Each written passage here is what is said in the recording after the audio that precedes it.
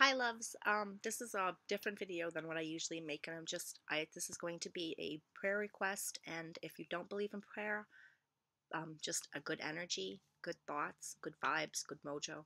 It's just I really believe in the power of prayer, and I also believe in just the power of good thoughts and energy, and that the world really sometimes can hear you, and miracles and wonderful things can happen, and you just never know. And I have a really dear friend of mine who is battling cancer right now, and I don't want to put out obviously too much of her information because it's her information, but I'm at the point right now where like I said, I believe so much in the power of prayer that if if you do, please pray for my friend Deb.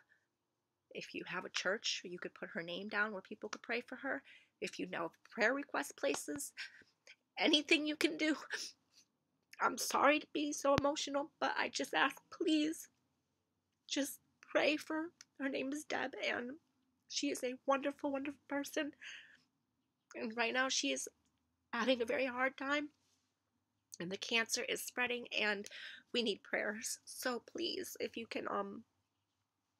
know people who pray, if you have a church, if you have anything, I don't care, any type of good mojo, good thoughts, just light a candle and say a little blessing. Anything, just anything, just anything and anything and everything that energy wise that we can do, because I believe in it very strongly. And I'm sorry to come on here in tears, and I'm at a loss for words at this point, but I've been very, very, very worried about her all week, and for good reason. Obviously I was right, and I just I'm not I'm fucking done with cancer, and I hate cancer, and fuck you, cancer, and they're not gonna get her. So please pray for me if you can, and apologize for the swears if you're offended by swears. I don't mean to offend anybody at all.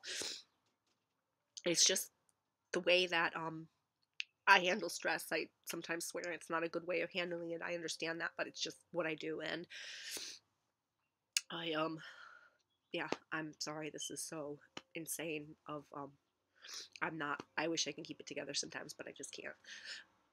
So yeah, I know many of you are just, all of you are just wonderful. So please keep my friend in your thoughts and in your heart and in your prayer, and her family. And fuck you, cancer. That's just, there's no nicer way of saying it. That's the nicest way I can say that, of how I feel about cancer right now and always. So thank you guys, and Deb, in the name of Jesus Christ, every saint, every good energy, every good thing, any good thing in this world, please keep her safe, and please just stay with her right now at this time. In the name of Jesus, love you.